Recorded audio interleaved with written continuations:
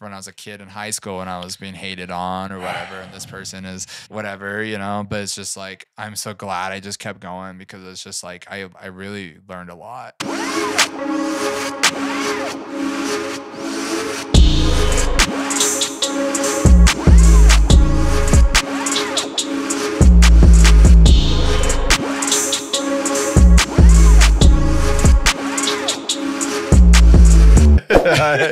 Nah, we here, we having fun, we vibing, man.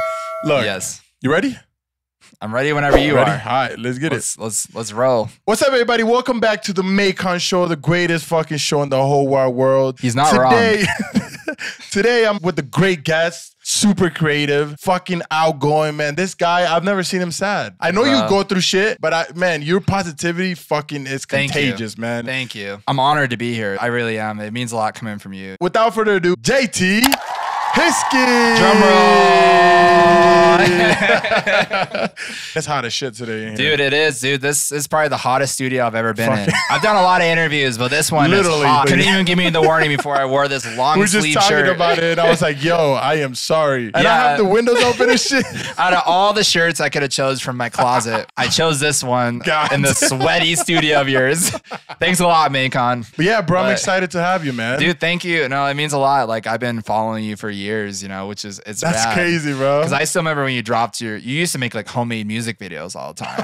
And you made one that had to do with like a bathtub or something like 4 years ago. I used to join your live streams on Instagram. One time I was at the gym. I was like, it's cardio day. You're like, oh, if it's cardio day, you should turn on my music and start working out. I was like, okay, maybe I will. That's dope as fuck. Which was crazy. Yeah. So like when you made that reaction video to the Knock Me Down freestyle, I think which one it was. I was like, no way, because I already knew who you were. And obviously with the Real Salt Lake and everything, it's just like, you know, I'm just honored, you know? I just love the way you went in it and you didn't give a fuck and you just had so much confidence in it, bro. Your reaction really meant a lot to me. All my friends loved it. Even my family watched it. My mom watched it and she was just so stoked about it. So shout out to my mom, you know? JT, where you from, bro? Salt Lake City, Utah. I was bouncing back and forth from here to Los Angeles a lot. And so I was like, okay, I'm going to move here full time. A lot of my friends out there are living there. Yeah. Mod's son still lives out there. So one of his people was one of my best friends in LA and I was always living with him when I was out there. And so he left to Ukraine. After Ollie left, I was like, I don't know if I still want to come out here. So I stayed here for school. The University of Utah, I graduated in the bachelor's. Oh shit. And so now I'm in nursing school, which is rad. It's been a whole different road for me. More than I ever imagined. That's an adventure, bro. Than't you. Did you ever think you were going to go full-time nursing or was that out of nowhere? Out of nowhere. Really? Yeah, like it wasn't until like last November when I was in the hospital for an allergic reaction. So I was at the mall and I was eating some food and all of a sudden I couldn't breathe and stuff. My like airways felt like they were closing in on me. I hurried to the hospital and like when that nurse helped me, his name was Ryan. Shout out to Ryan. Shout out to Ryan. Yeah, holy shit. At the University of Utah Hospital in South Jordan. Sorry, my voice is kind of cracking up. Yeah, I need another sip of this lovely monster that has not yet sponsored me yet, but it's all right. Soon to come, soon to come. I've given them so much free promotion. They ignore my emails though, so fucking whatever. Monster, dude. Right. But what was I saying? Oh, the whole nursing thing. Yeah. So it wasn't until then I was like, dang, that's what I really want to do. Cause I try my hardest to give back to my community and I just always want to make a change. You know, I help run this organization called Ink Against Cancer. I help volunteer for them. And, you know, we've been collecting so many items for our cancer warriors. Recently, The Weeknd just signed some CDs. I got some stuff from Tony Hawk. I stay in touch with Tony every now and then ever since I met him. And I try my hardest to give back. I feel like nursing was the best profession to do that. It just felt right. You know what I'm saying? Like it was one of those moments where I was like, that's what I want to do.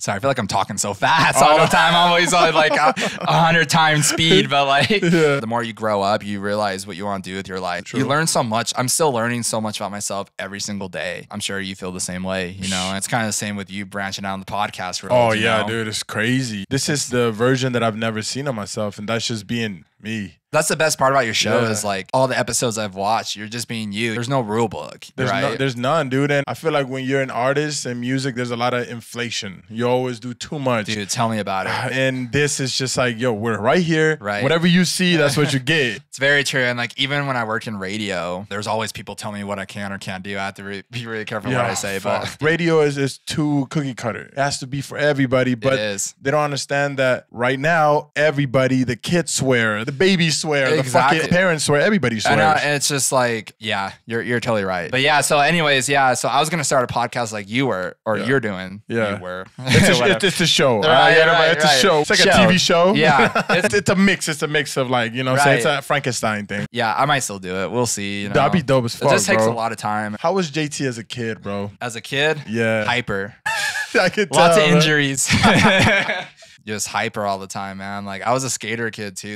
Shit. Yeah, that's all I wanted to do with my friends. I wanted to be a snowboarder originally. Like I wanted to compete in the Olympics and everything, but I was getting injured way too much. Injuries are bullshit, bro. That was the dream as a kid. And then all of a sudden music, I've been playing music since I was a little kid. So I was like, might as well do this. And it wasn't until like high school I was putting out SoundCloud when SoundCloud very first came out. Shit was crazy. Now bro. SoundCloud is like overpopulated. I read somewhere there's over 125 million users right now on SoundCloud. That's fucking crazy. Because back then it was like you post one and you were the shit around. High school days were just incredible for us. Yeah, kid JT, he'd be very proud of adult JT. I don't want to sound, I'm not narcissistic at all, but I don't want to sound like that. I feel like that's not narcissistic at all, bro. Really? Sometimes it's good to be proud of yourself. Kid JT wouldn't believe any things I was doing now, like even including like nursing school, you know. I don't think kid JT had a path, you know. One of the coolest things that I like about you is that positivity. I've always been positive, but there was always that madness inside me. And I've never been able to show it until like maybe 2 years ago. Super fucking positive, bro. Because I just know exactly what I want and I know I'm gonna get there. It just takes patience, right? Or I know that I'm already good. I don't need to be happy. I'm already at peace. Yeah. What the fuck do I need happiness for? I'm already good, right? But I'm not satisfied. There's a difference. I'm unsatisfied, but I'm at peace at the same time. And that shit is dangerous when you know how to use it. How do you do it? How do you keep that mindset, that positivity? Well, I always think to myself, like, what can I do for the people around me? Whether it's my family, my friends, my supporters, whoever it is, like, how can I uplift them? You know, and I always believed in like the vibes you put out are the vibes that come back to you. Mic drop, bro. Fuck, that's so fucking true. A lot of you need to fucking learn about that, man. I really believe in the universe, you know. Me, 100%. I really owe the universe for a lot of my opportunities, like I had through whether it was a music career or like even like the athlete, skateboarder kid, you know. I really thank the universe, you know. I feel like if you're positive and you're a good human, good things happen for you. Dude, all the time. I still write thank you cards. I don't even do text messages. Like when someone sends me a Christmas gift, I actually pull out all my thank you cards and write them a note. There's something about that, you know? It's a difficult thing for kids and younger people to understand nowadays. It's easy for them to just post something or message somebody really quick. Yeah. And they forget how reality works. Reality connections are so much better than online. Sometimes you can get it, but online you need to meet in person to really see if that's the cool person. Like dating, right? Yeah. So like you can be on a dating app and of course every guy is gonna see a baddie who's not gonna swipe. Every guy's gonna swipe. But like how do you know that girl just because you're attracted to her picture, do you vibe with her? Oh yeah. You know what I'm saying? Like until you actually go out with the girl, people forget that these are just apps. Yeah, bro. Heavily. And it's hard because like I hate it when people compare themselves to me. That's the one thing that really kind of just irritates me sometimes. I get a lot of artists out here, specifically in Utah. I do lots of like interviews and I've had a lot of cool moments with my life, but I hate it when people compare themselves to me. I'm just the same as everyone else. It's crazy that people really rely off these apps to feel a certain way, to feel validated. And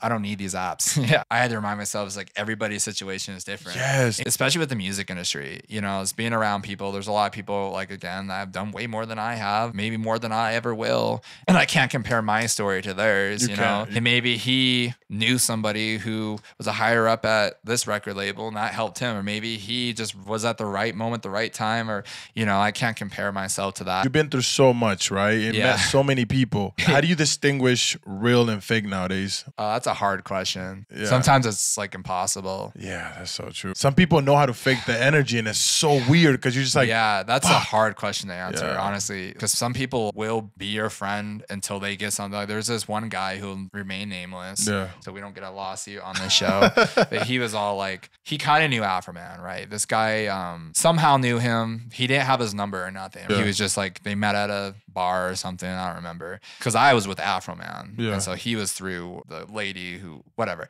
And so then after that happened, you know, I thought we were friends for a little bit. We still have each other on social media, but he was asking me about how do I get connected and do more shows. So I was like, all right, fine, I'll help you out. Contact Fro. And then all of a sudden after that happened, he stopped talking to me. But that's all they ask. Yeah. Then it's like, yo, how you doing? And that's when it was my last straw. My JT, you should have known better.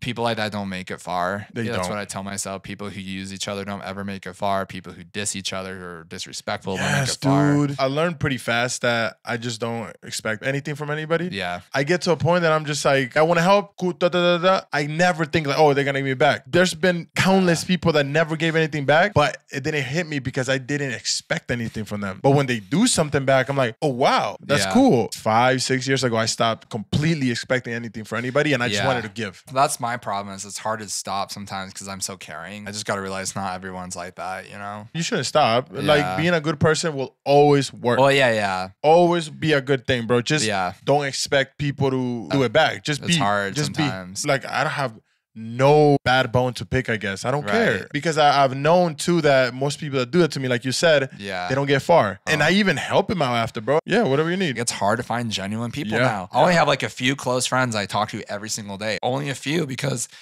sorry. Start over. I gotta get water. I was like, I'm surprised you haven't taken a sip. Sorry. Water. Quench your thirst. Man, I need to drink more of it, obviously. But it's hard to find genuine people because everybody's out for themselves. You know? It feels like that, you know. When you're not doing nursing, bro, when you're not doing music, where do you go? What do you do?